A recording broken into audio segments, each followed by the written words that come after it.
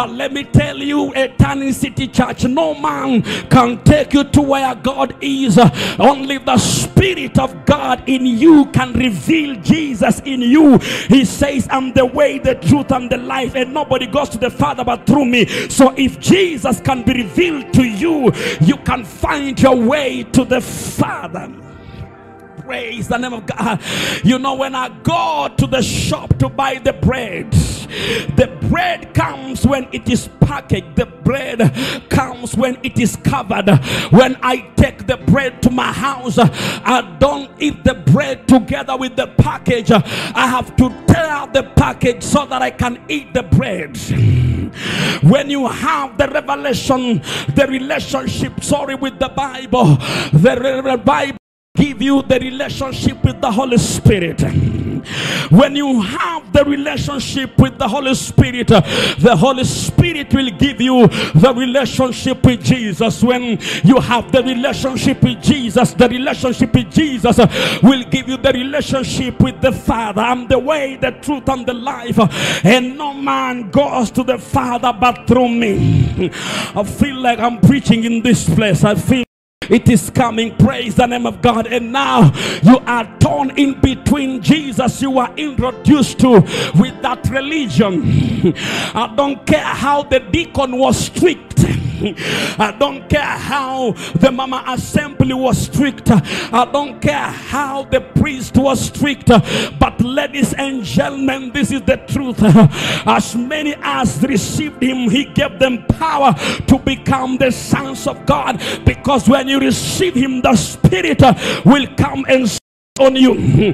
Praise the name of God. My Spirit will come over you, and you will be the witnesses. You'll be my witnesses in Samaria. You will be my witnesses in Jerusalem. You will be my witnesses in all the parts of the world. It is the Spirit of God in you that helps you to become a witness.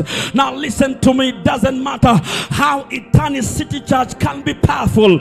It can be powerful in music. It can be powerful in media. Because if you don't know, our media team is very strong. It can be powerful in programming. It can be powerful in Sunday school. But really, when it comes to knowing Jesus, you have to know Jesus as a person. You have to know Jesus as a person. You don't Spirit, you need the Spirit of God. For when this Spirit will come over you, you shall be entitled to become the Son of God. So now we are fighting between the Jesus we were introduced to in Church of God and the real Jesus. And you are wondering, why are things going like this? Praise the name of God. I'm about to preach. So now the Bible says, here comes the wife of Zebedee. They were rich people because they had servants. They had servants. The Bible talks of the CEO. Praise the name of God. He was a CEO. He was a CEO. He was a CEO. You know, church, I'm tired being close to people who have already had their church. I want to be really alone and find out, can God really change my life? Praise the name of God. I'm tired of people are really doing well. I want to be alone and find Jesus in my not doing well. I'm tired of people have made in life. I want to be alone and find out, can I make it in life? I want to be alone and find out. I want to be alone and find out. Listen to me, ladies and gentlemen. Where you are standing, you need your own revelation of who Jesus really is.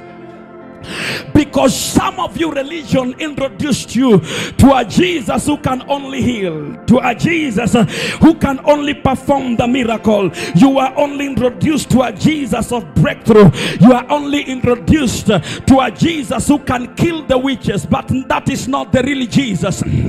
When Moses asked God, when I get there, what am I going to tell them? Whom will I say that sent me? And God said to Moses, when you get there, you got to respond, I am who I am have sent you, because God has no name. His name is only God the Yahweh. He is not only God who can heal. He can heal, he can deliver, he can restore, he can lift, he can change your story. So God cannot be limited in a name.